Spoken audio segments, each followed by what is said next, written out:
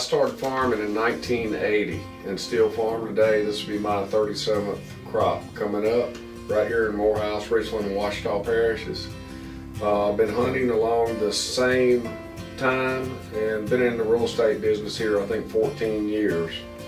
Got with Jerry and got lined up after we were working in Arkansas, Louisiana, Mississippi to go into Oklahoma and Kansas, and been up there actually over 130 times through that time period, and I guess we've sold probably 60 or 70,000 acres. I have been in the real estate business doing license work for 14 years.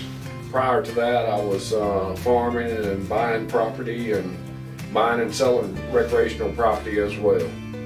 I got my real estate license because of my farming and hunting background. I wanted to deal with just raw land, timberland, ranches, pasture land, that sort of thing, and farms. And I've sold some homes that were on, hunting tracts and farms and whatnot, but didn't really care to go on the residential side and work in the cities. I like the outdoors, and that lifestyle much more. Hobbies start in January and end in December.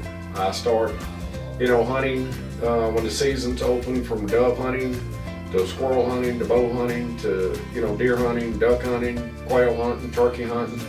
Fish all through the year. I enjoy every aspect of the outdoors.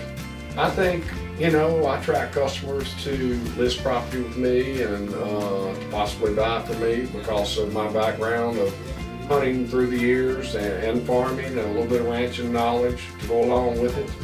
I've traveled quite a bit from Canada to Central America, hunting and fishing and all. So, I think I have a lot to offer in telling people what they might be looking for in a white-tailed deer spot, or, a turkey deal, or pheasants, or whatever it may be, right down to a dove field. The real estate business will allow me to continue working, I hope, into my 60s or 70s. I enjoy the work and, enjoy meeting new people and the seasons as they roll around, and, being in a pickup truck and here in the office and going to field and all is something I don't get tired of, and I want to continue as long as I can.